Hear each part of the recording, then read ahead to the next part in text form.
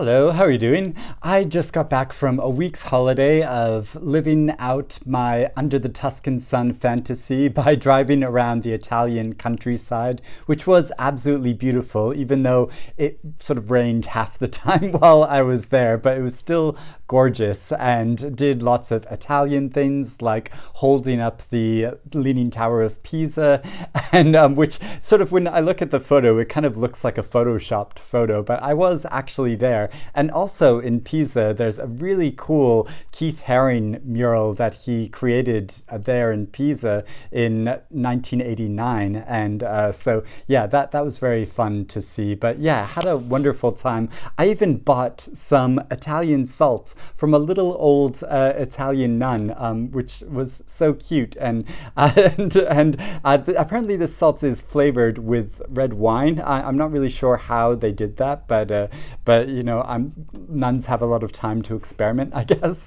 But anyway, I got back to London, and as happens when I go away and come back, there's a pile of books waiting on the other side of my door through my door slot that publishers have kindly sent me. So I have this big package of books to go through, and I thought it would be fun to open it live so we can discover what is inside together, because I have no idea what is in these packages. Publishers just send me things, and I mean, sometimes they'll tell me that they're sending them and I don't know when they're going to arrive, but other times it's like a big huge surprise. And also there's a special pink package. I'm not sure what's inside here, but I hope there's something very special. So yeah, let's go through these, and I'll open up the packages and we can discover what books are there together. First up is just a little package, but you know, they say good things, small things come in small packages.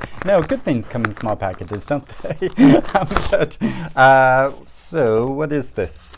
The Cellist by Jennifer Atkins. Okay, I've not heard of this before.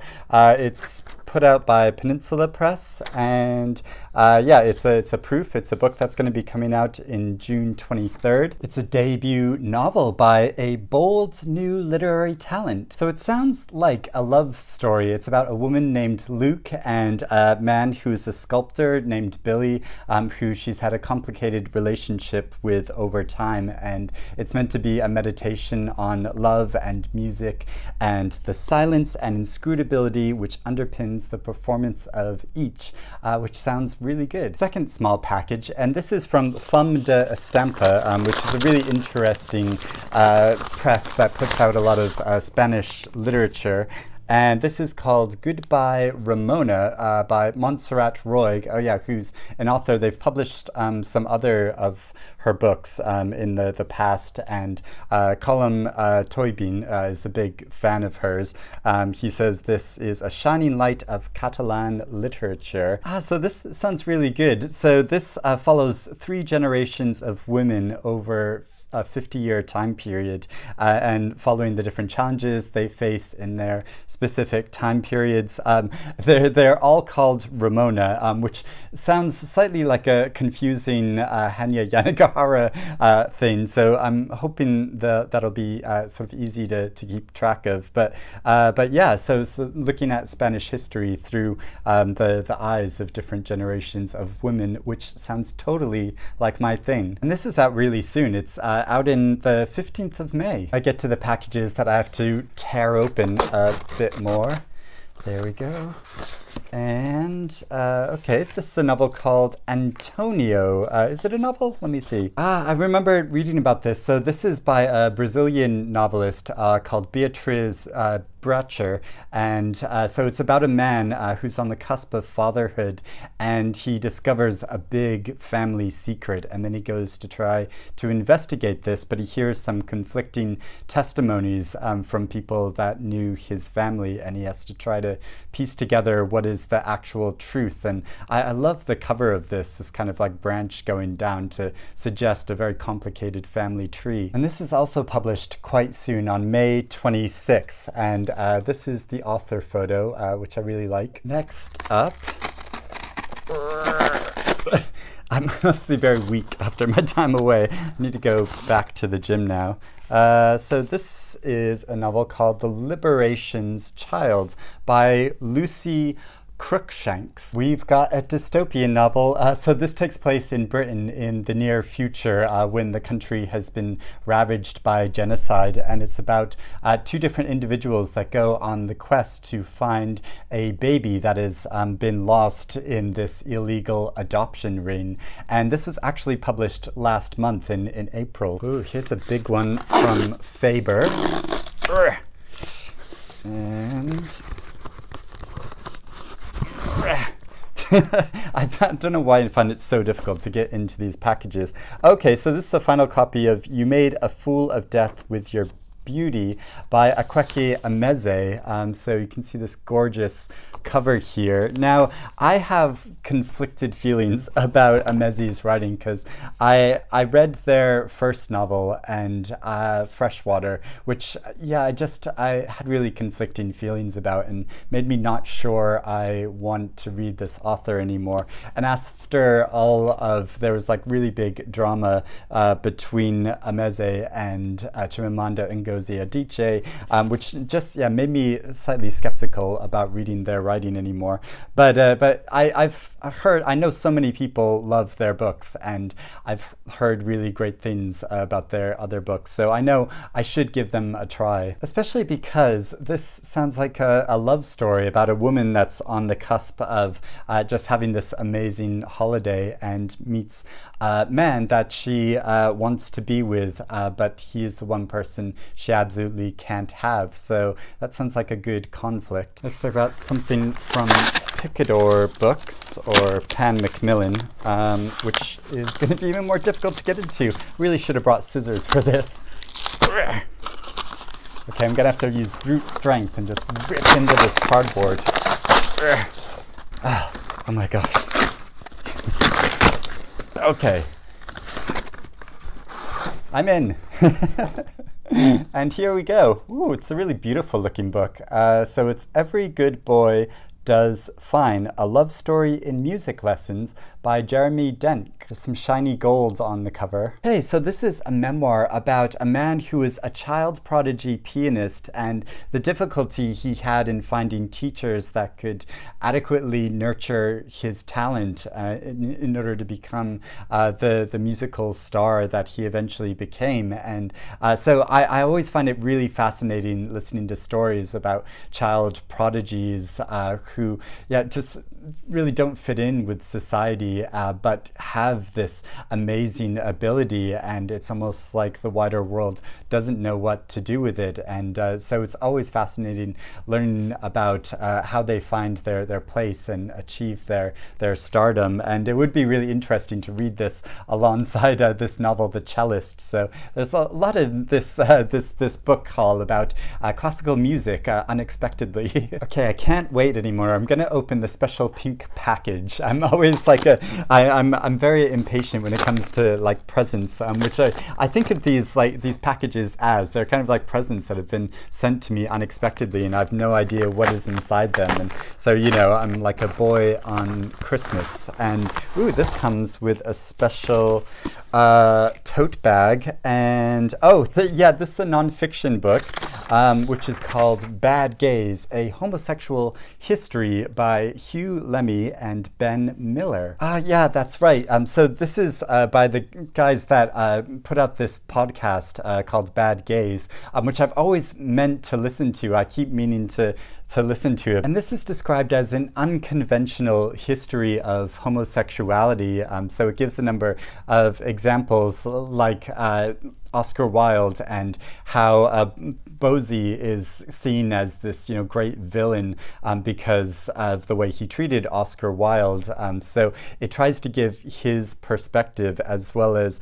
a number of different figures from history who were homosexuals but who were kind of vilified as bad gays. And I think that's such a fascinating perspective to look at, because so much about homosexual history in trying trying to trying to open up rights for gay people. I feel like there's been almost like this whitewashing of history to, you know, sort of say like, oh, we're not bad people, but you know, there have been these villains from the past who, in a way, are kind of fabulous in themselves. And this is something that the author Carmen Maria Machado wrote about in her memoir. I remember because, you know, these figures that are sort of fabulous in their horribleness. So of course I think it's important to acknowledge that the things that a lot of these people that are discussed in this book did were